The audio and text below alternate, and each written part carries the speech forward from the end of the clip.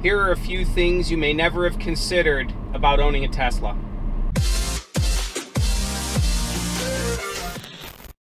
Good morning, guys. For those of you that have never owned or driven a Tesla or have owned any other EV, it may come as a surprise, but maybe not, that there are some things that you may never have considered when purchasing an EV or a Tesla specifically. Handful of things that I've noticed. First, you never seem to think much about the price of gas.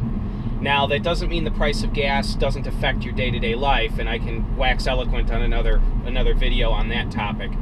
But you don't really think about it day to day. That's probably one of the biggest things that I've noticed. I get up, go outside, my car's plugged in, it's charged, I unplug it, I go about my day. Don't really think about the price of gas at all, even though we own two other cars, both of which are normal gas cars.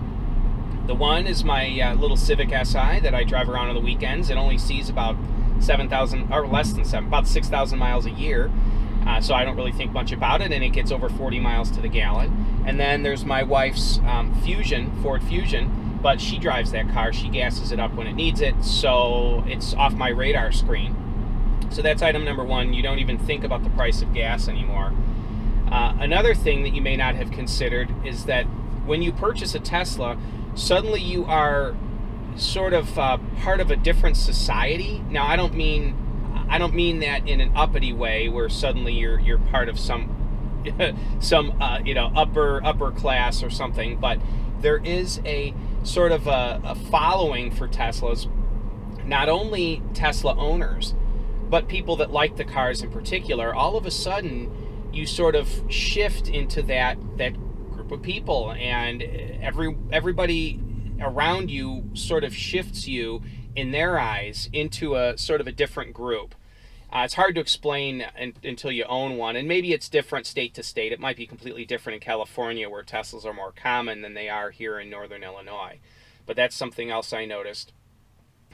Another thing is that you become tied to a different infrastructure. As I mentioned before, you no longer think about gas, but you do think about electricity. So I don't know if this is a downside of owning the car or not, but the thought has crossed my mind, what if the power goes out? This car has enough range for me to really cover 2 full days of driving on a charge, but that would require me charging it to 100%. And then discharging it down near 0 to get 2 full days of driving. I drive about 150 miles a day.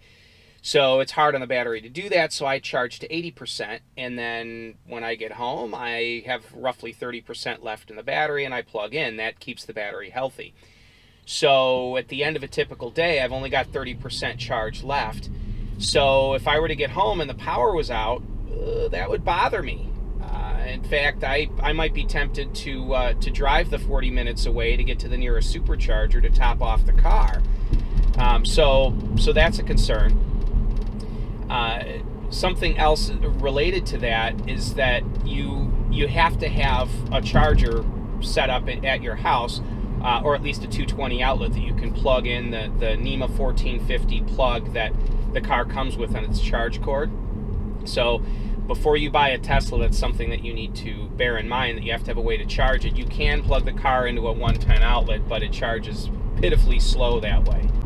Another thing that you may not have considered is that suddenly you are viewed politically in a specific way.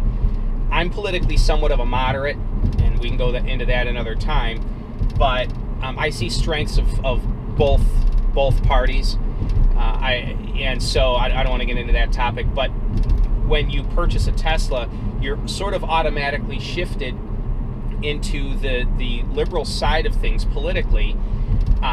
Whether you are on board with the liberal position or not, you are shifted to that side. One other thing, and this is probably the biggest one, is that you probably don't really think much about this, but products you purchase do change your life. When we first got the internet 20 years ago, or longer, 23 years ago, when my wife and I first got set up to use the internet on old dial-up service, it changed our lives.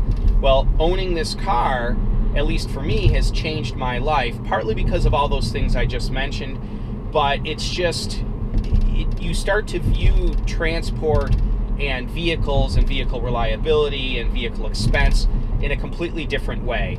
So anyway, those are my my items that came to mind today. I'll probably think of other things after getting done filming this, but let me know what you guys think.